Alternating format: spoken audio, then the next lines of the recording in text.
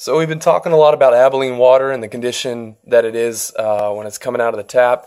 And we have this four-stage reverse osmosis final stage and two filters. One's carbon and the other one is the sediment filter. So this one back here has the sediment from it.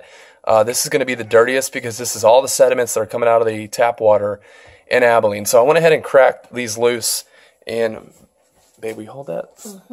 And this is really, really disgusting. This is what we're drinking now. I'm in the far south side, Abilene, and all the neighborhoods down here. And so this is the very first look at the water you're drinking if you're not filtering it. It is black. This filter is about 6 months to 8 months old. So I've got a new one from, the house is a mess.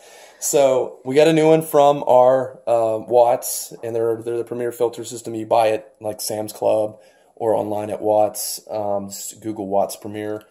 And so this is the disgusting part. So we're gonna take this out and put it in the pan right here, just to show you the sediments. That this is the first stage filter. And I mean, this is soft. This is like a vacuum cleaner bag soft type. This is hard as a rock. It's calcified and completely disgusting. I am so amazed by the nastiness of this. This is what we're drinking. It's filtering out. I mean, just knocking it out. You can see the sediments in the bottom of the pan.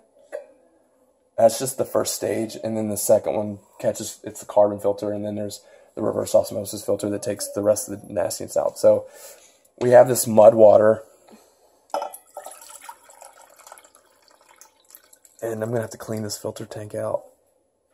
It's not that bad in the bottom there, but you can see it almost looks like motor oil. It's just disgusting. But yeah, so get yourself a filtering system and do one on your fridge as well, because you're going to be drinking your ice, obviously.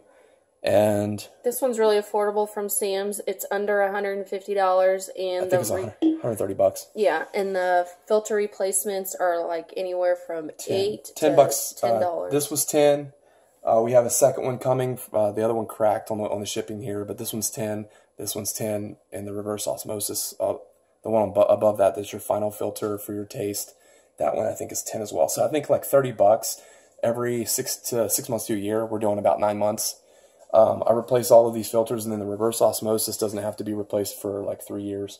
So you can wait a while on that one because it's a little bit more pricey. It's like $40. But for 30 bucks every 6 months to a year, you're taking this out of your drinking water. We don't do the entire house because showering with this isn't a big deal, but this is what we drink out of. We fill our bottles up, and we have a filter in our fridge as well. So hope you enjoyed it. We recommend the Watts Premier system. And again, their filters are pretty cheap to purchase regularly.